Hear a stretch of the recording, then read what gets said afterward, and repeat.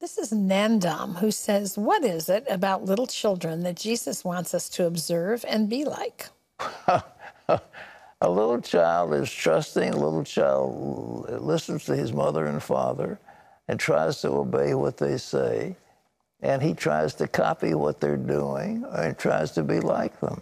And they're tender and loving and teachable. And what we're faced with are people who are so sophisticated and they think they know so much. And they resist what God says. A little child won't resist what God says. He won't say, well, you're not telling me the truth. He'll believe what his parent says.